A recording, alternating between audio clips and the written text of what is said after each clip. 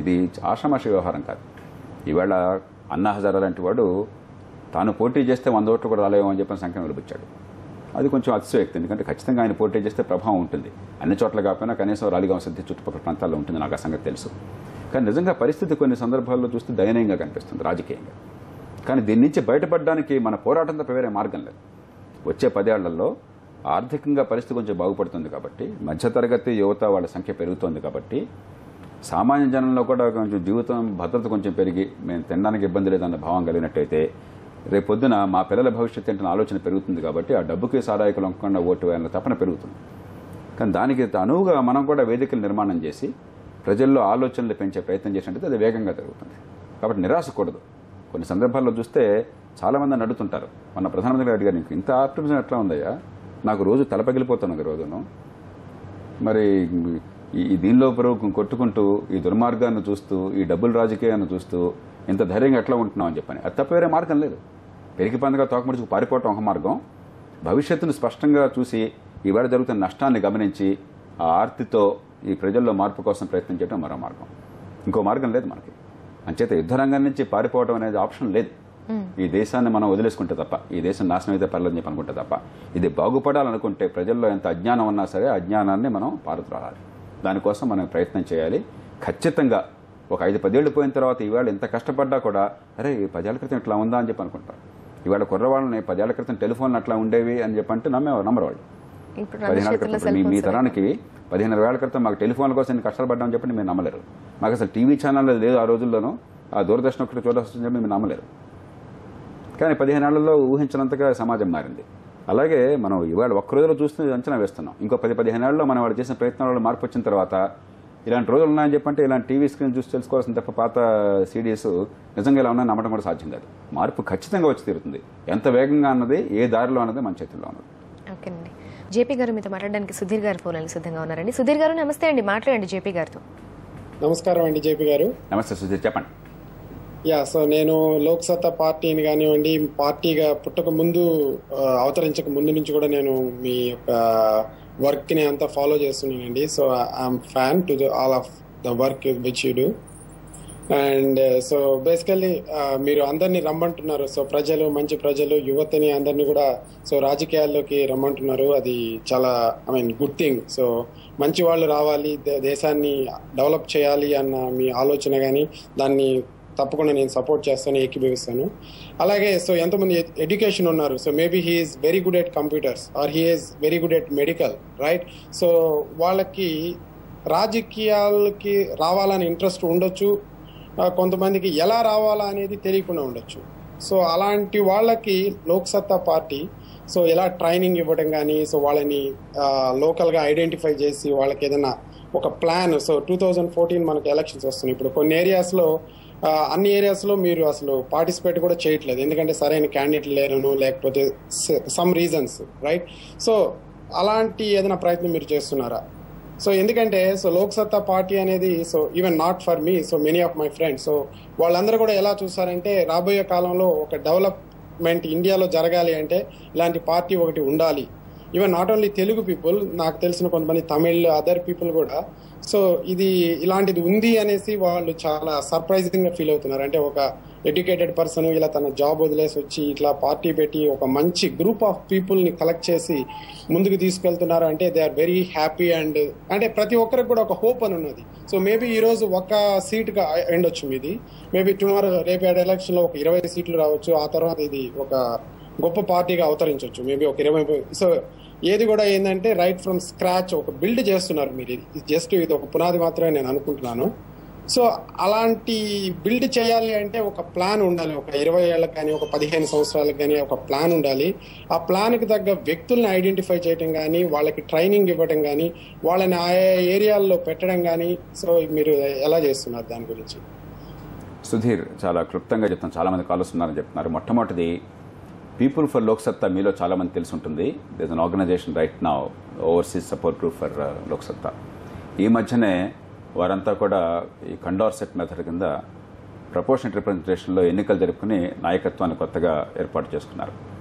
దయచేసి మీరంతా those of you have the time and inclination, please log on to PFL, people for Lok సత్తా, and then you can get involved in this kind of an effort. ఎందుకంటే ఇండివిజువల్గా మీరు డైరెక్ట్గా దేశంలో deal చేయాలంటే కష్టం అవుతుంది. కలెక్టివ్గా అయినట్టయితే you can find many ways of impacting on national life. రెండోది బ్రిక్ బై బ్రిక్ ఇప్పుడు ఇవాళ భావజాలం ప్రజల్లోకి వెళ్ళింది. లోక్సత్తాకి అపారమైన క్రెడిబిలిటీ ఉంది. Through fire we are tempered by fire. ప్రజలు చూశారు. ఎన్ని అవరోధాలు ఎదురైనా కూడా మార్గాన్ని తప్పకుండా, నిజాయితీని వేడకుండా, ముందు చూపుతో ఈ దేశంలో నిజమైన మార్పు కోసం చెప్పని వీళ్ళు నిలబడతారని చెప్పని విశ్వాసం ప్రజలకు వచ్చింది. కానీ ఎంత ఉన్నా కూడా బలమైనటువంటి సంస్థాగత యంత్రాంగం లేకుండా ఈ సాంప్రదాయ పార్టీలు అయితే డబ్బులతో తాత్కాలికంగా హవా సృష్టిస్తే వాళ్ళకి యంత్రాంగం అక్కర్లా, వాళ్ళకి పార్టీ నిర్మాణం అక్కర్లా. కానీ అలాంటి నిర్మాణం లేకపోతే నిజంగా ఈ దేశాన్ని మార్చాలని కోరుకునే వాళ్ళకి అది సాధ్యం కాదు. రెండోది బలమైన నాయకత్వం స్థానికంగా ఎక్కడికక్కడ వచ్చి కమాండర్స్ వచ్చి మేము ఉన్నామని ప్రజలకు విశ్వాసం కలిగించకుండా ఇది సాధ్యం కాదు. కాబట్టి రెండు కోసం ఎక్కాలని కృషి జరగాలి. దానికోసం అని చెప్పని జిల్లా వారీగా ఇప్పుడు ఏం చేస్తున్నామంటే గ్రామ గ్రామానికి ప్రజల్లోకి కేవలం ఈ సిద్ధాంతాన్ని తీసుకెళ్ళడమే కాకుండా అక్కడ లోకల్గా ఎంతో కొంత స్ట్రక్చర్ నిర్మాణం చేసి అక్కడున్న యూత్కి ట్రైనింగ్ ఇచ్చి వాళ్ళని సుశిక్షితులైన వాళ్ళ జీవితానికి పనికి రావాలి, రాజకీయానికి పనికి రావాలి. ఆ రకంగా తయారు చేయడం కోసం ఏర్పాట్లు ప్రారంభమవుతున్నాయి. రేపు Loksatta party executive committee meeting ఉన్నది. వేళ మిడ్ నైట్ అయినా కూడా మీ అందరితో కలిసి మాట్లాడడం ముఖ్యం చెప్పి ఉద్దేశంతో వచ్చాను. దానికి రేపు చాలా కీలకమైన రోజు. రేపు కొన్ని నిర్ణయాలు తీసుకోబోతున్నాం. నెల్లూరు జిల్లాలో ప్రారంభం చేస్తున్నాం, అలాగే బహుశా ప్రకాశంలో వస్తుంది, విజయనగరంలో వస్తుంది. అలా క్రమక్రమంగా ఒక సంవత్సర కాలంలో బలమైన పార్టీ నిర్మాణం కోసం నిజాయితీగా ఏర్పాట్లు చేయడం, సైమల్టేనియస్గా సమర్థులు నిజాయితీ పరులు దేశంలో ఎక్కడున్నా, రాష్ట్రంలో ఎక్కడున్నా సరే, లేకపోతే ప్రపంచంలో ఎక్కడున్నా సరే వాళ్ళని గుర్తించి, వాళ్ళని ఆహ్వానించి వాళ్ళ నాయకత్వాన్ని మనం తీసుకోవటం. ఈ రెండుకి కూడా దయచేసి మీరు ఇన్వాల్వ్ కండి. ఈ ట్రైనింగ్ ప్రోగ్రామ్స్లో కానీ లేకపోతే ఆ లోకల్గా ప్రజల్లో అవేకనింగ్ పెంచడం కోసం కానీ ఇన్వాల్వ్ అవ్వండి. ఖచ్చితంగా మనం గనక నిజాయితీతో ఇప్పుడున్న భావజాలము, మనకున్నటువంటి ఒక విజన్, దాంతోపాటు ప్రజల్లో ఉన్న క్రెడిబిలిటీ దాన్ని ఆధారంగా చేసుకుని పార్టీ నిర్మాణం చేసినట్టయితే we will make a break through. The time will definitely come when the country will be altered through our effort in Andhra Pradesh. ఓకేనండి. నెక్స్ట్ కాలర్ మినియాపోలిస్ నుంచి నవీన్ గారండి. నవీన్ గారు నమస్తే అండి, మాట్లాడండి జేపీ గారితో. నమస్కారం జేపీ గారు. నవీన్ చెప్పండి. చాలా థ్యాంక్స్ అండి. మీలాంటి మంచి అభిజావ భావాల వాళ్ళు రాజకీయాల్లోకి వచ్చి ఇలా చేయడం మాకు చాలా సంతోషం. మీరు ఎంతో మంచి మంచి భావాలు, మంచి మంచి విషయాలు మాలాంటి యువతకు చెప్పడం, అందిస్తాయి పోరాటం ఇలాంటి మాకు చాలా ఆకర్షణీయంగా ఉన్నాయి. మాకు ఇంప్లిమెంటేషన్ కాడికి వచ్చేసరికి మన దేశంలో ఐ డోంట్ నో అండి, ఎందుకో ఇట్స్ నాట్ ప్రాపర్ గా ఇప్పుడు ప్రాపర్టీస్ కానీ రాజకీయ నాయకుల ఆస్తుల వివరాలు ఇవన్నీ కూడా చాలా లిక్విడ్ లో అవుతున్నాయి. ఎగ్జాక్ట్లీ మనీ లాండరింగ్ ఇలాంటి ఇష్యూస్ చాలా అవుతున్నాయి. అదొకటి. I don't exactly main everything is happening from the political leaders only. Political leaders ద్వారానే రాజకీయంలో చాలా అభివృద్ధి జరుగుతుంది అని చెప్పేసి మా నమ్మకం అండి. ఐ థింక్ ఇయర్ మీ అండి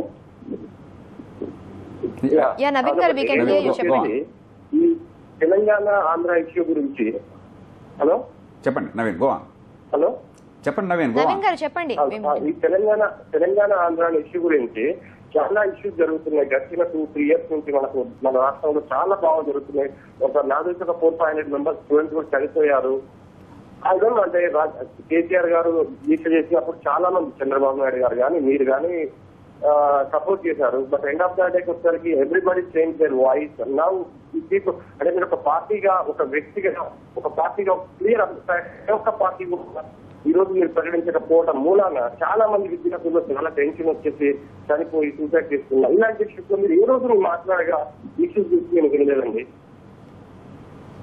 అన్ని చూస్తున్నాము. అదే ఎందుకంటే 600 మెంబర్స్ చనిపోయారు, అది మీకు తెలుసు.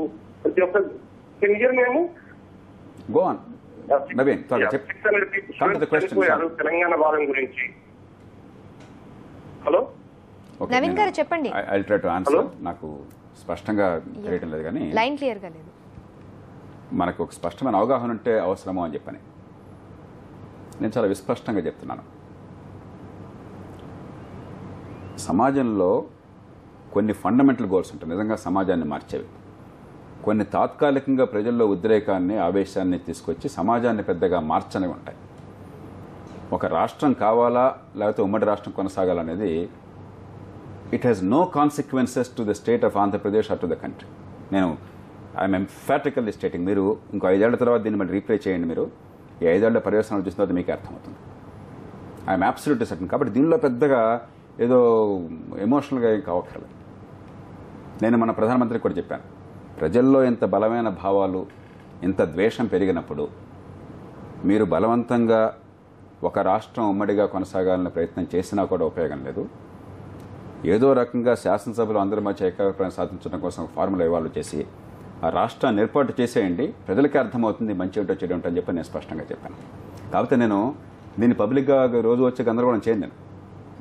ఎందుకంటే ఇది డ్రామాలు ఆడడం కాదు. ఈ దేశాన్ని, ఈ ప్రజల మధ్య ఐక్యతని, ఈ ప్రజల భవిష్యత్తుని కాపాడడం కోసం కంకణ కట్టుకున్న వాడి తీరు ఒక రకంగా ఉంటుంది.